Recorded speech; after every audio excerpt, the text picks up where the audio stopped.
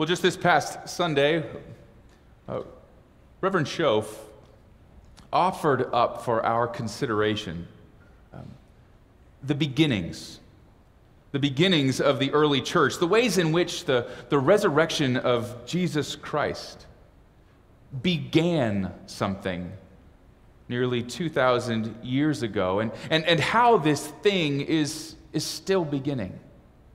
As I've mentioned before, Jesus' early followers, they weren't expecting resurrection. And so now here this group of people was faced with asking, what does this mean? What does this mean for us, and how do we live in response to that? And this week I've been turning over Reverend Schoaf's words. She said, we are listening in when we read Scripture. We are listening in to a nascent new beginning, a new beginning that is rising out of what was. It's a reminder to us that these scriptures that we have, particularly these epistles that we find in the New Testament, are a gift to us as they provide insight, a window into the thoughts of these early followers as they wrestled with just that. What does this resurrection, the life, death, and resurrection of Jesus Christ mean? And so I invite you to open up your Bibles that you've brought with you from home, your pew Bibles, as we look at one of the epistles this morning. It comes from 1 John. 1 John chapter 3. And we'll begin at verse 16. And before I jump in there, I just want to say I hope that you will be here next Sunday, and remember to invite a friend, as our Director of Youth and College Ministry, who's in seminary currently at Duke Divinity School, Chandler Gelb, will be here in the pulpit next Sunday, and she'll be preaching also from 1 John, and you're not going to want to miss it. No pressure. That's exactly right. So friends, let's begin right here at verse 16. We know love by this, that Jesus Christ laid down his life for us, and we ought to lay down our lives for one another. How does God's love abide in anyone who has the world's goods and sees a brother or sister in need and yet refuses to help? Little children, let us love, not in word or speech, but in truth and action. And by this we will know that we are from the truth, and will reassure our hearts before him whenever our hearts condemn us. For God is greater than our hearts, and God knows everything. Beloved, if our hearts do not condemn us, we have boldness before God, and we receive from him whatever we ask, because we obey his commandments and do what pleases him. And this is his commandment, that we should believe in the name of his Son, Jesus Christ, and love one another, just as he has commanded us. All who obey his commandments abide in him, and he abides in them. And by this we know that he abides in us, by the Spirit that he has given us. Friends, this is the word of the Lord. Thanks be to God. Now, I've shared this story with some of you before, but one of the more challenging courses that I remember from high school was Mr. Gulla's AP Calculus class. Incidentally, as is the case often when faced with something really challenging, this became one of my favorite classes at Hollywood Hills High School. And he was one of the best teachers that I have ever had the privilege of having. Mr. Gulla had a way of bringing to life and explaining these complex calculus principles in creative and engaging ways. But it was hard. It was hard work, and the students in that class were driven. They were motivated students. We were motivated students. We were concerned with getting good grades. What ended up on the report card, it mattered to us.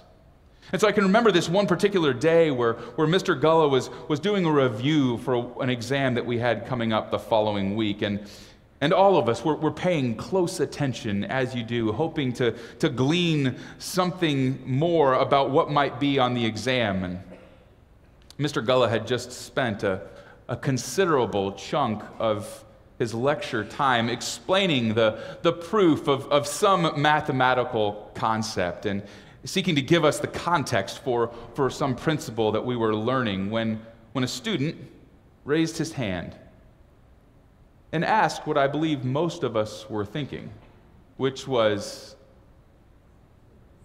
is this going to be on the exam? Well, I can remember Mr. Gullah just sort of staring blankly back at us as if to say, is that really all you care about? I'm trying to show you something deeper here, the underlying principles which will allow you to better understand how all of this fits together. Were grades all that we cared about? This grade-oriented approach was, in fact, closing us off to a deeper understanding. After all, the grade on the exam, it's supposed to serve as evidence of this understanding, right? But the grade is not the ultimate goal. The ultimate goal was supposed to be, in this case, understanding calculus. And then what Mr. Gullah wanted us to see was that the grade was secondary to understanding. What he wanted for us and what he hoped for us was far deeper than a good grade at the end of the day. He hoped to impart to us knowledge that would serve as foundational building blocks for our continued scholastic journeys. In one of the small groups that I'm currently participating in here as a part of our church, the conversation frequently turns toward assurance of salvation. How can we be assured of our salvation? How can we know that we are saved? How can we know that we'll go to heaven? And I think there's a real temptation to approach faith like approaching that class, simply trying to get a good grade as if that were the point. This focus on what happens at the end. And that's not unique to this particular small group. In fact, it's a conversation that you find regularly in our brand of Christianity. In the Western world, North American Christianity, there is sort of this hyper-focus on individual salvation, as if that were the point of it all. British theologian N.T. Wright, in his book, Surprised by Hope, he touches on this approach, and he suggests this.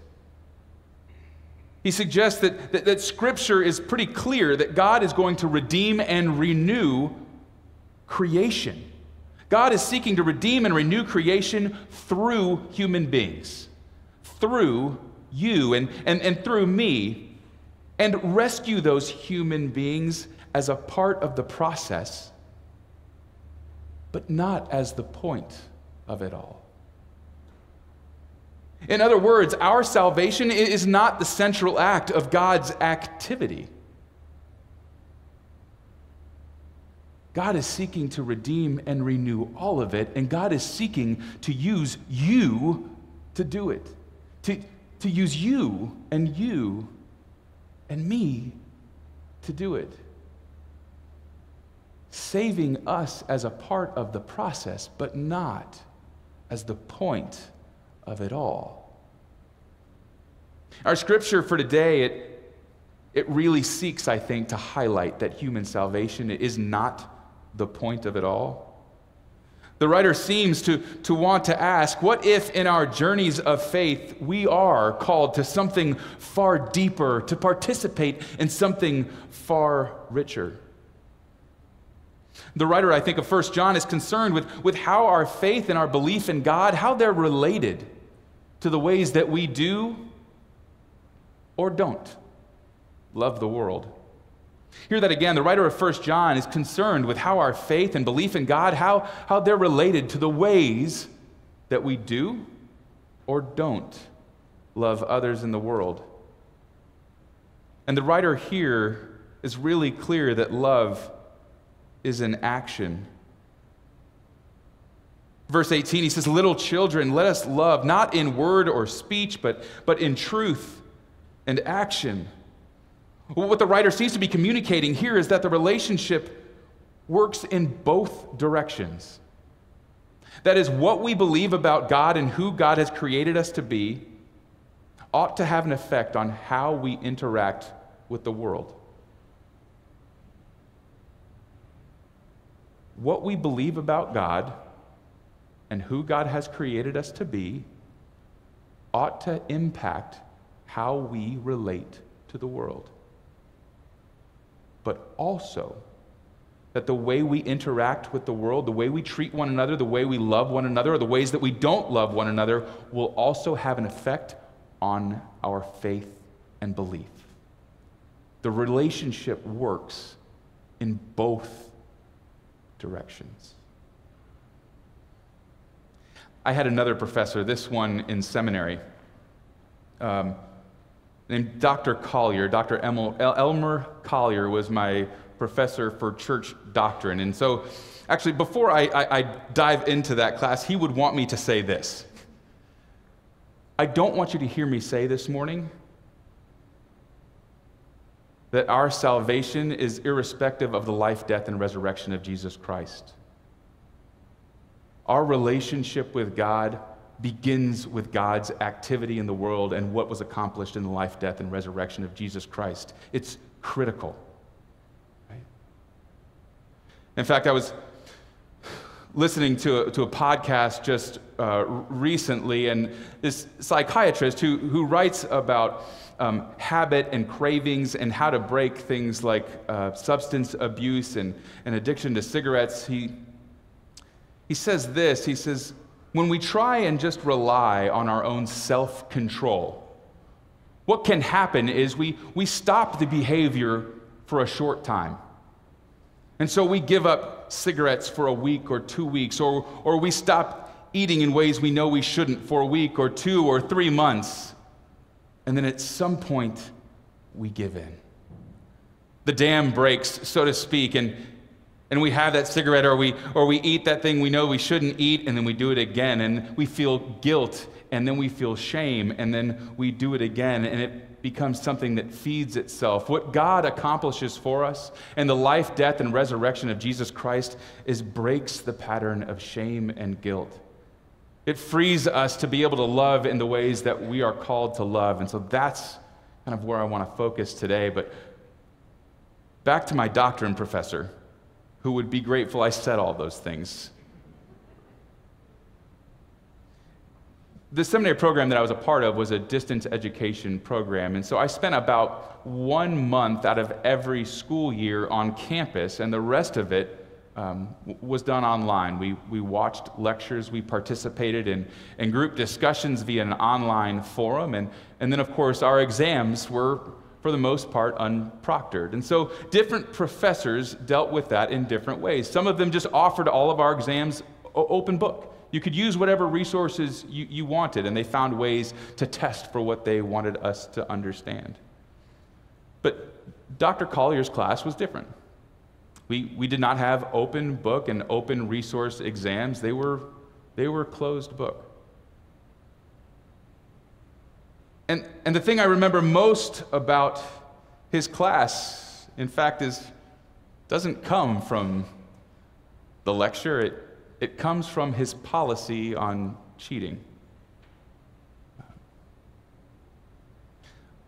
Unlike some professors who might have given us a talk about how cheating, if we cheat, we might be kicked out of school or other disciplinary action, or how if we cheat, we're not going to learn what we are supposed to learn, Dr. Collier said, listen, when you take the exam, don't open the book for fear that you will do damage to your soul. He didn't say it waving a finger. He didn't say it accusatorily. He said it with a deep and profound concern for the damage we might do to ourselves when acting without integrity.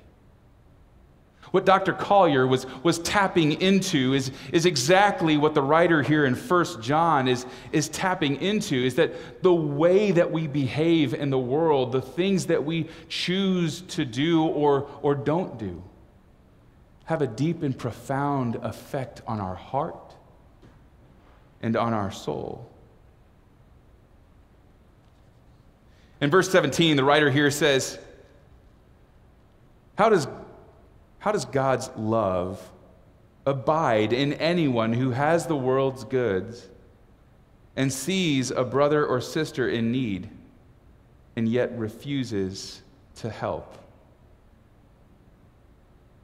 How does God's love abide in anyone who has the world's good and sees a brother or sister in need and yet refuses to help? Today's passage is clear that we are at odds with God's love within us when we fail to act. It's why perhaps you experience this. I know that I do when I'm driving around our city and I see people who are clearly in need. I am at conflict with myself. I come up with all kinds of good reasons why I don't need to act in this case. I'm good at coming up with those justifications and excuses. And let me say, love sometimes looks like no. It doesn't mean yes all the time. But it is why there is that struggle within us, because God has placed that love for your neighbor deep within you. This idea of abiding is used frequently in the Gospel of John and throughout the Johannine epistles. And abiding has everything to do with aligning our hearts with the heart of God. We can always come up with reasons not to love each other. Oliver Berkman, in his book, 10,000 Weeks, he discusses the challenge of dating in a section entitled, "The Inevitability of Settling." And in that section, he talks about how people will avoid relationship because they don't want to settle. They get into a relationship, and after some time, as soon as it seems to look like things are getting a little bit serious, they begin finding the flaws in the other person. And they say to themselves, well, I don't want to settle, so this must not be it. And he says that sometimes that may be the case, that because some people do make spectacularly bad choices in love. But he says more often, the real problem is this. And these are his words. He says, the real problem is just that the other person is one other person. In other words, the cause of your difficulties isn't that your partner is especially flawed or that the two of you are especially incompatible, but that you're finally noticing all the ways in which your partner is inevitably finite, and thus deeply disappointing by comparison with the world of your fantasy, where the limiting rules of reality don't apply. And friends, this isn't just in our romantic relationships. We find all kinds of reasons not to love one another. 1 John calls us to set aside our reasons for not loving those God has placed before us, not simply because it will make the world better, but because in loving others, it makes us better. And so what could it look like if we gave ourselves over one to the other? Right here in this community. You know, what Mr. Gullah wanted us to see was that if we truly sought to understand, if we were able to finally put the pieces of these mathematical concepts together, then passing the exam, that was a given. Of course, he wanted us to pass the exam, but that was not his ultimate goal for us. It was far deeper. And what the writer of 1 John wants us to see is that if we will give ourselves over to loving one another, to caring deeply for one another, utilizing our resources for that purpose, then salvation naturally takes care of itself. because of what God has done in Jesus Christ and because of our deep and abiding presence with God and God with us. In the name of the Father, and of the Son, and the Holy Spirit. Amen.